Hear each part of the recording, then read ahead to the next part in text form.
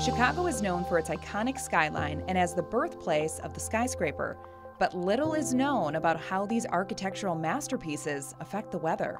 To find out, a group of Argonne scientists, along with university researchers, students, and community groups, spent 2 weeks collecting never-before-seen weather data from urban canyons in downtown Chicago. Wait, canyons in Chicago? Chicago is an urban canyon. It's a massive, you actually look at the whole downtown area from Streeterville down to South Loop, full of urban canyons. Scott Collis manages Argonne's Crocus, or Community Research on Climate and Urban Science team. An urban canyon is an area in the city with tall buildings where the buildings are much taller than the distance between them. These urban canyons, they're not represented in climate simulations or even weather simulations.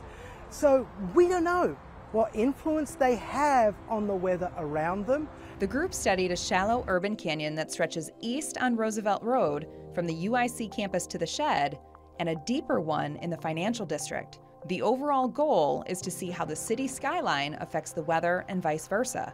Roger that, we'll be heading your way momentarily.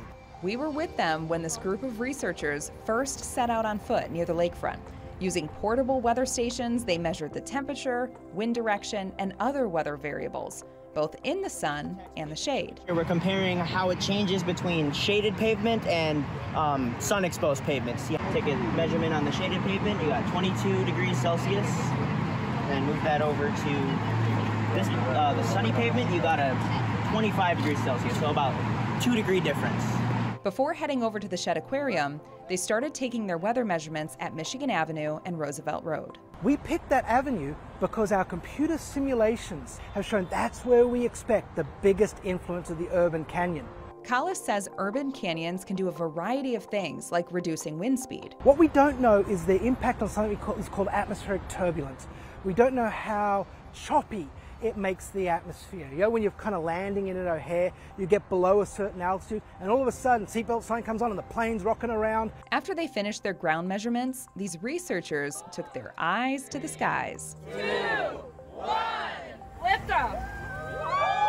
The Gary Comer Education Campus on the south side is one of 3 locations where the research team released heat balloons to gather more weather data, this time outside of an urban canyon. The small digital devices in the biodegradable cups attached to party balloons captured weather conditions and sent that information back to the team on the ground. Next up, and then this is the high spectral resolution LiDAR, or HSRL, and it shoots a big green laser beam into the sky, and it measures pollution. Tim Wagner is a weather researcher from the University of Wisconsin-Madison. He's assisting Argonne's urban canyon research by working in a high-tech mobile meteorology lab, using this laser to gather microscopic data.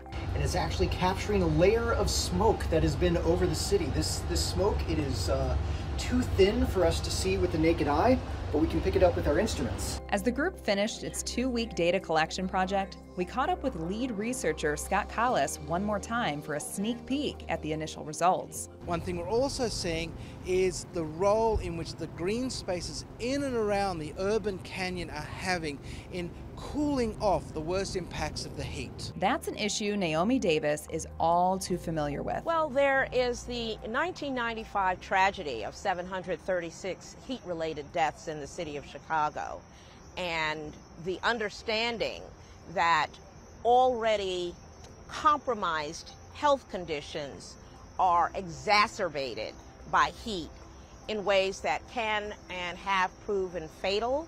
Davis is the founder and CEO of Blacks in Green. It's one of several community groups partnering with Argonne in its urban canyon field research.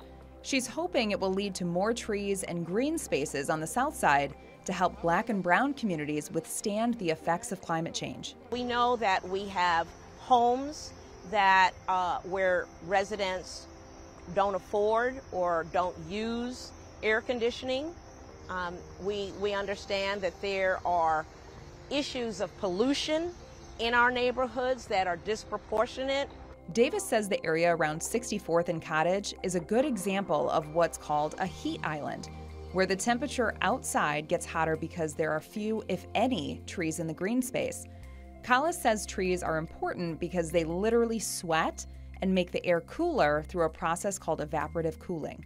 Before Collis and his team can try to answer any questions about heat islands, urban canyons, or Chicago weather, they have an avalanche of data to analyze. All in the name of not only making weather more predictable, but improving our understanding of a city like Chicago. Our climate models assume Chicago is the same. There's no difference between Humboldt Park, there's no difference between Westwood Lawn or downtown Chicago.